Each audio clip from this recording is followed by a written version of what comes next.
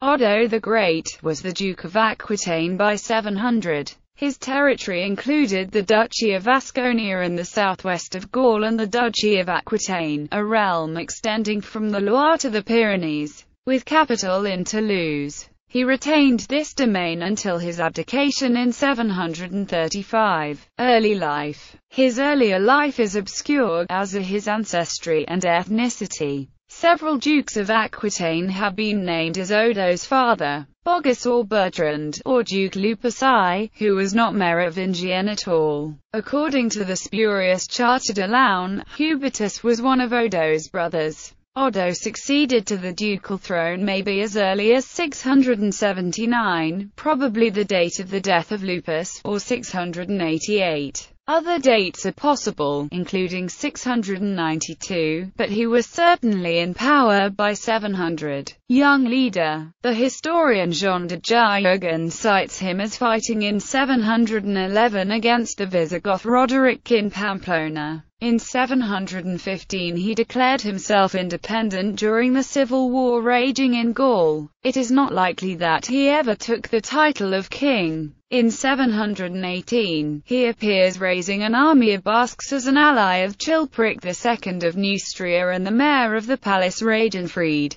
who may have offered recognition of his kingship over Aquitaine. They were fighting against the Austrasian mayor of the palace, Charles Martel, but after the defeat of Chilperic at Soissons that year, he made peace with Charles by surrendering to him the Neustrian king and his treasures. Between Umayyads and Franks, Odo was also obliged to fight both the Umayyads and the Franks who invaded his kingdom. On June 9, 721, he inflicted a major defeat upon al-Samh ibn Malik al-Kawlani at the Battle of Toulouse, the first major battle lost by the Muslim Umayyad forces in their military campaign northwards, claiming the lives of thousands of Umayyad soldiers. The heroic victory was celebrated with gifts from the Pope, who declared the Aquitanian Duke a champion of Christianity and solidified his independence. In order to help secure his borders against the Umayyads, he married his daughter, probably named Lampuja,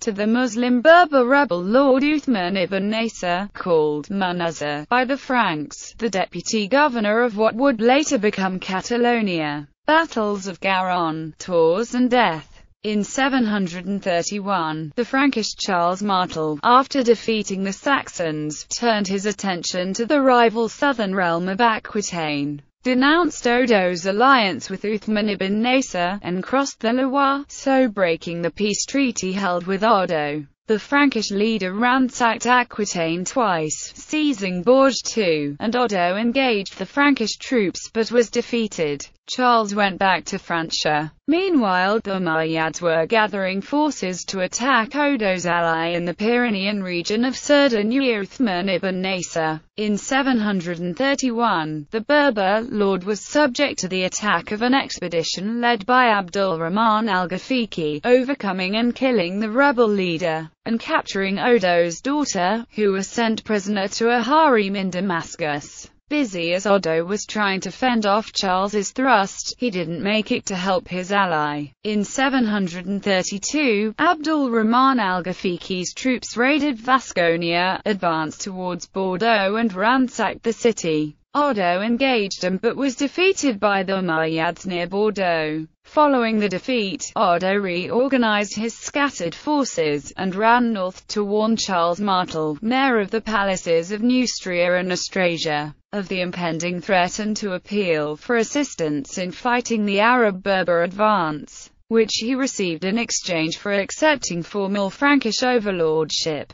The Duke, aged almost 80, joined Charles Martel's troops and was to form the Frankish army's left flank, while the Umayyads and the multinational army commanded by Charles built up to their forces somewhere between Vienne and Clain to the north of Poitiers, in preparation for the so-called Battle of Tours. Odo led his forces to play a major role in defeating the Umayyad army when they broke into the main Cordovan camp and set fire to it.